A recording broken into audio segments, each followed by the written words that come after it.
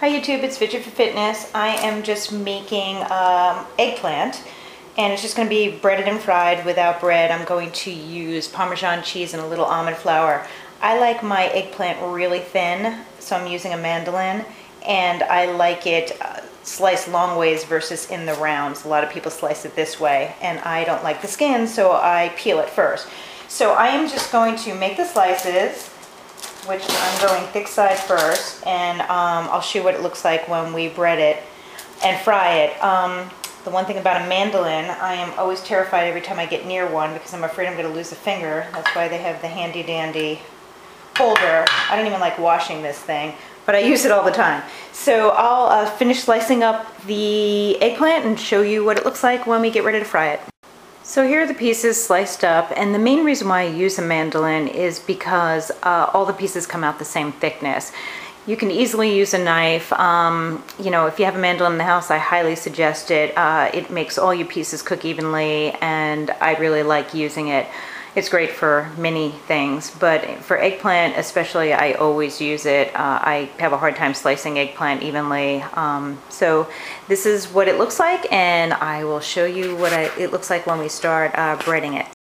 So I'm going to start to grate this cheese. I normally use Locatelli Romano cheese, but the store didn't have any. They had one that was expiring, so I bought a different one. So the one other thing you want to do is you want to salt the eggplant. I just use regular kosher salt or sea salt. You want to do it on both sides because eggplant tends to be pretty bitter. So make sure you do that, and then we will bread it.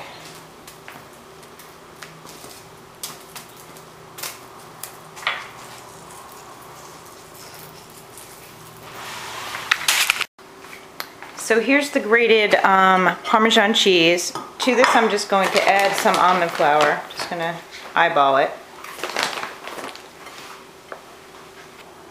So basically what you want to do is, after you salted the eggplant, you just want to drop it in some egg. Just a quick egg bath. Some people add water to their egg. I don't. Then you're just going to put it in with this cheese and almond flour.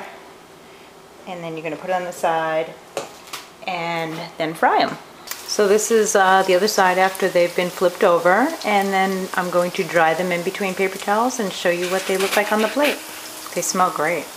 So here's a couple of them done. I just had them in between paper towel just to soak up the extra oil, and this is what they look like. They're nice, they're golden brown. I would normally salt them again because I love salt, and just eat them. You can make them with Parmesan, and you could put cheese and sauce on them, but I just like them plain with salt.